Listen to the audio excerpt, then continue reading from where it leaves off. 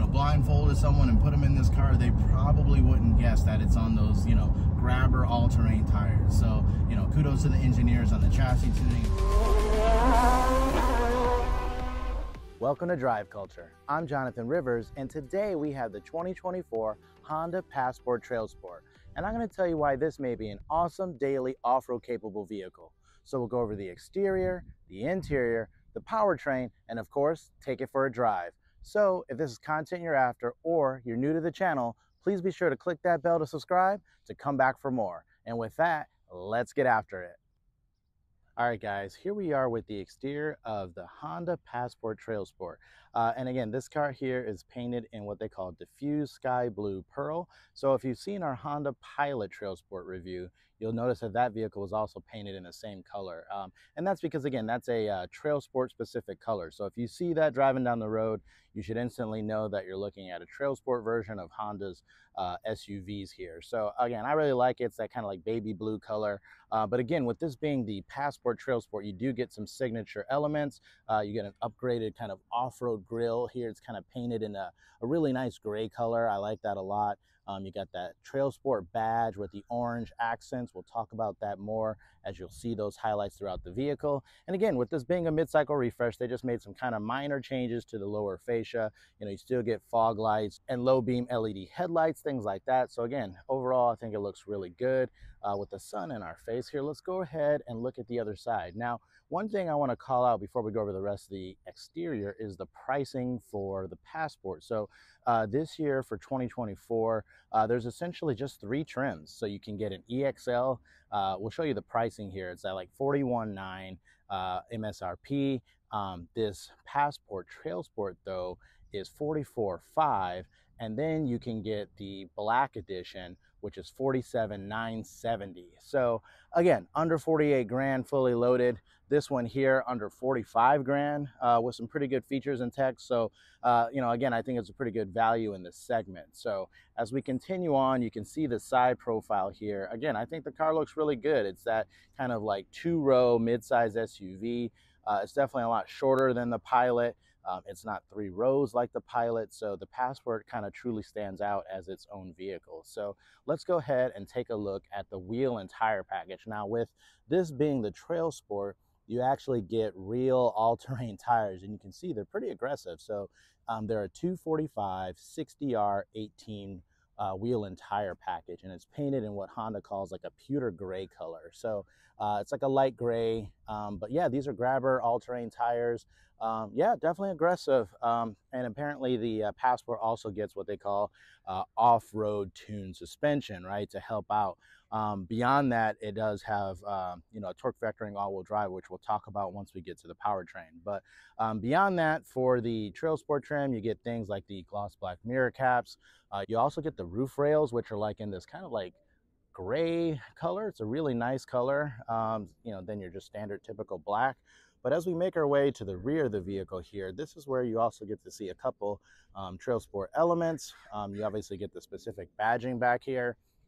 Again, you can see it's with that orange accent. But beyond that, they actually changed the other badges black too. So even like the all-wheel drive badge is like in gloss black. And then over here, you can see the Passport badge is also in gloss black. And you got your typical Honda chrome emblem in the back top there with a black brow that goes across the back. And again, with TrailSport, you get those lower dual exhaust finishers, a class 3 trailer hitch. This car can tow up to 5,000 pounds. So again, overall, I think it's really good styling. Let us know down in the comments what you guys think.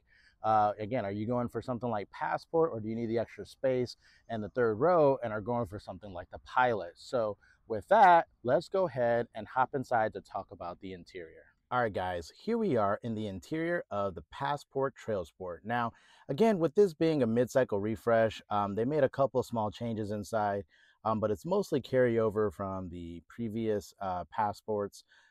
It has some pretty good tech and features, so let's talk about that. So as we kind of dial in here and get up close, you can see it does have Honda's 8-inch color touchscreen.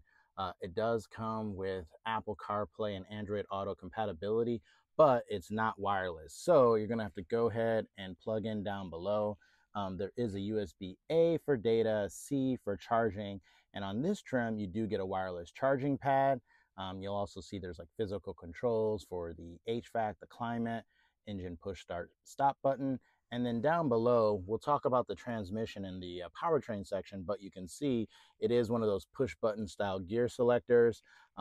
It also has things for like your, drive mode access. So again, we'll talk about that here in the drive portion of the video. But you can see again, with this being a trail sport, we'll go ahead in a second, look at the seats themselves, but there's kind of like orange contrast stitching throughout. Even on the steering wheel here, you'll see there's like orange contrast stitching. It's a nice touch. It's also on the door panels and the seats. Like I said, we'll go ahead and take a look at those in a second. Again, I think, there's a nice upgrades in here. It does have a 7-speaker audio system in here. You do have to step up to the Black Edition to get the full 10-speaker kind of really powerful audio system. So again, you guys know I like music, so I kind of wish maybe it would have had the more premium audio system here on the TrailSport Edition, but it does sound pretty good, all things considered. You'll also see that there is a moonroof on this trim, and you get things like a sunglass holder up top as well. So with that, let's go ahead and take a look at the front seats, and then we'll hop in the second row as well. All right, here we are with the front seats of the Passport TrailSport. So like I said, they do have some nice accents.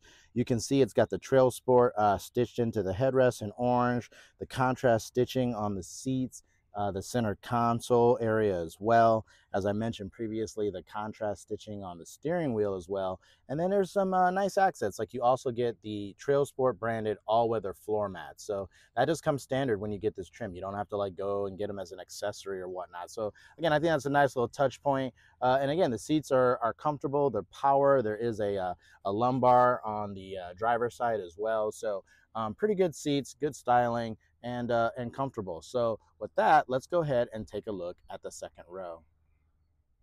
All right, here is the second row of the Passport TrailSport. So there's definitely good space all around, right? Again, you got good leg room, headroom.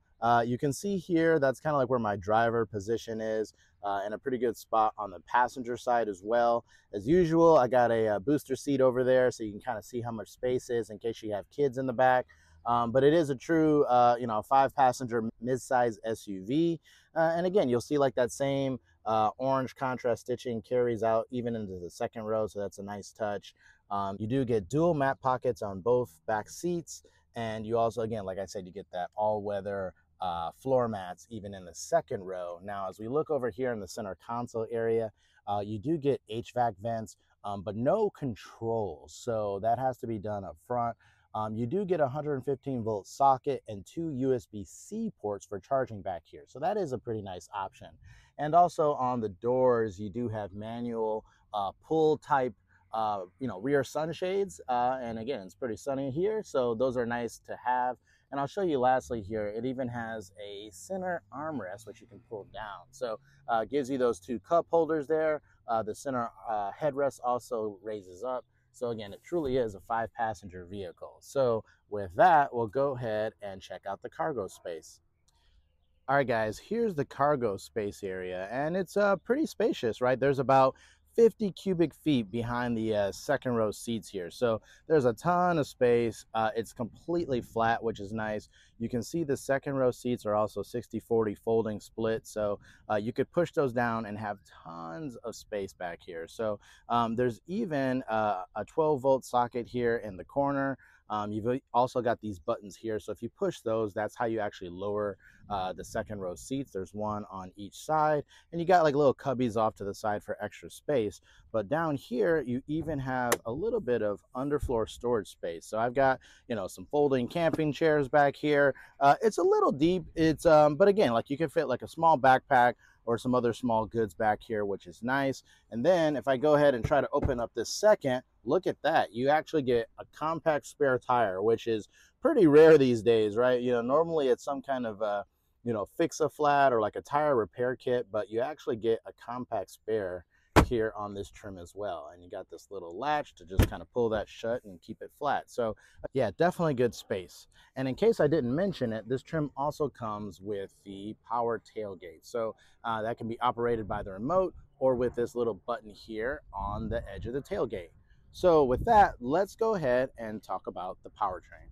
All right, guys, here we are with the powertrain of the Passport TrailSport. So it's Honda's typical 3.5 liter V6 engine. It makes 280 horsepower and 262 foot-pounds of torque. So it's that reliable V6 engine that's been around for quite some time. Again, this isn't the new V6 engine that's in the Honda Pilot refresh. So again, this engine's been around, it's bulletproof, it's a really powerful engine, and it's good, sounds good, so we'll get that here in a second.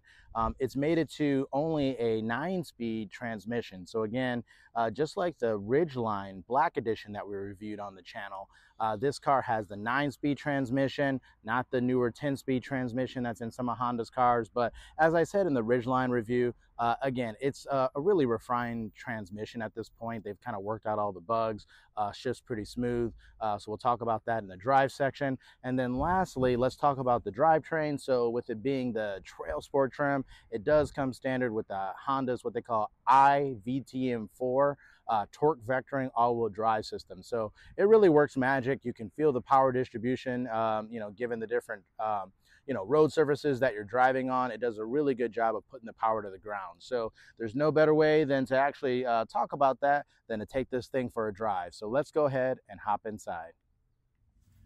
All right, guys, here we are inside the Passport TrailSport.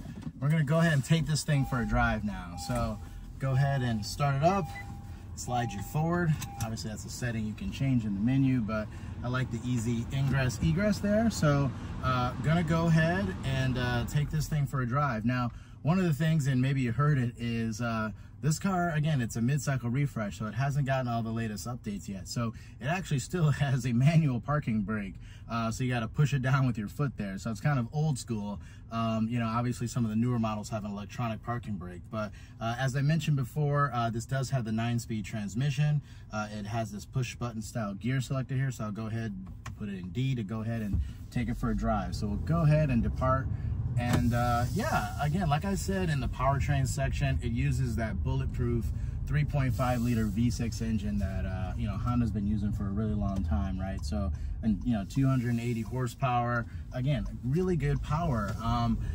I think, again, for daily driving, merging on freeways, passing, it's a really, really good powertrain.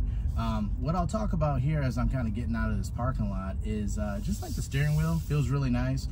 Again, on this TrailSport trim, it does have like kind of like perforation here on the sides of the steering wheel with smooth leather on the top and bottom.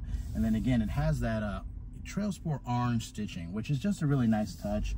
I think that looks really good. It kind of matches all the other orange stitching that you'll see throughout the vehicle.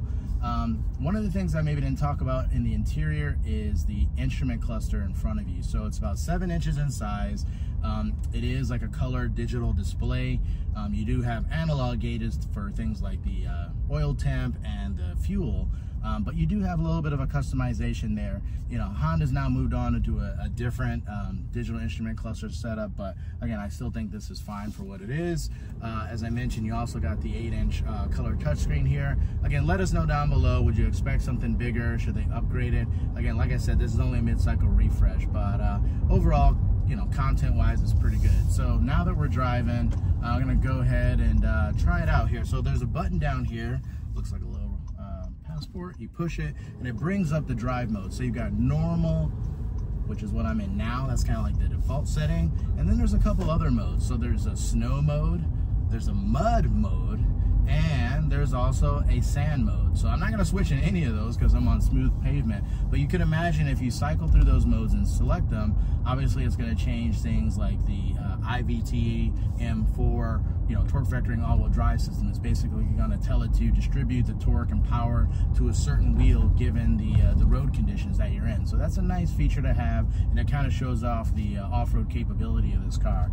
Off to the left of the steering wheel, you might have saw this in the interior, is there's a little green button for Econ mode. So if you push that, again, it kind of dials back the throttle response.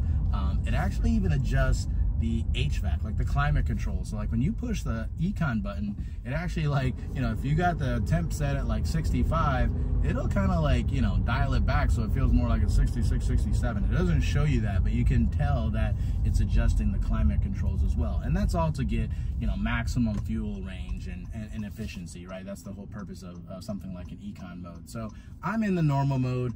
There technically is no sport mode, but again, on the D selector for the drive, there's also a D/S. So if you push that again, it puts it into S, makes it a little bit more sporty. So we'll try out both modes right now. But again, driving, I can say that this car is really, really comfortable. And to the point where, again, I think I said this in the Pilot TrailSport review too, like, I don't know if you would actually guess that this car has the all-terrain tires. Like, I mean, there's maybe a little bit extra in road noise compared to like a standard Passport, but like ride comfort is really, really good, guys. It is surprisingly good. Like, again, I think, again, if I just, you know, blindfolded someone and put them in this car, they probably wouldn't guess that it's on those, you know, grabber all-terrain tires. So, you know, kudos to the engineers on the chassis tuning and the suspension tuning, because it doesn't feel like a compromise having those tires on this car.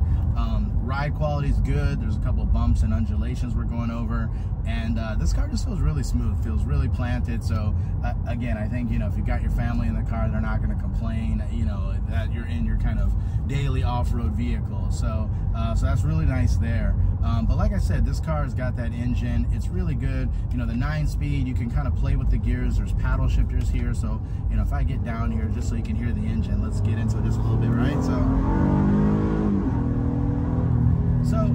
actually, it's pretty quick too. So, I mean, again, it sounds really good, right? That Honda growl, that V6 growl that they've had in so many of their vehicles for so many years, that's still there. It still sounds really good. It's pretty powerful. And again, when you're playing with the paddle shifters, in most cases, it'll leave it in the gear that you select, 1 through 9. But in some cases, right, it will automatically default to the standard drive mode if you're getting a little too crazy there. So with that, I'm gonna go ahead now and push the DS button again. And so that puts it into what's called S transmission mode. You get a little S in the digital meter in front of you, and you instantly notice the throttle response changes, and the RPMs kind of jumped up as well. So with this, now if you push the paddle shifters, you do get kind of like a semi-manual mode. So it basically says SM and then the gear that you're in. So I'm now in 3rd gear, and if I click it again, now I'm in, you know, 2nd gear. So again, you know, it's got a really good growl to it. And again, the paddle shifter, surprisingly, I'm just clicking away and it's almost instantaneous. So that's pretty good paddle shift tuning as well. So again, we're gonna come up to a stop sign, so I'll give it a kind of a full blast, but let us know what you guys think down below. Again, I think this car, again, given the price point, right, for less than 45 grand, you get some great styling, you get, you know, off-road capability, you get pretty good feature content, again, maybe a little bit more. Here we go real quick.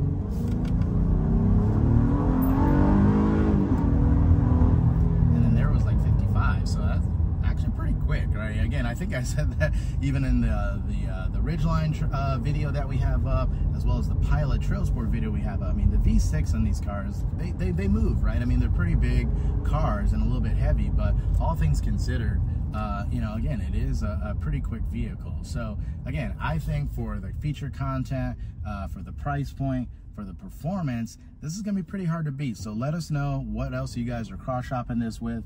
Let us know if you've already made your choice. I'm gonna give it one last blast. We're in 1st gear now, so the launch is actually even better. So,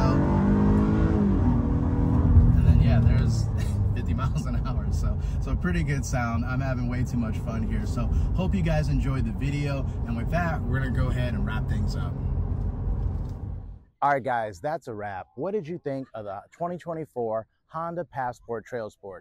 Is it rugged enough for you? Does it meet your off-road needs? Does it meet your daily driving needs? Let us know down in the comments below what you guys think. And also let us know if you want to see other Passport trims on this channel. We're happy to bring it to you. So again, if you're new to the channel, please be sure to like, watch, and subscribe to come back for more. And we'll see you at the next episode.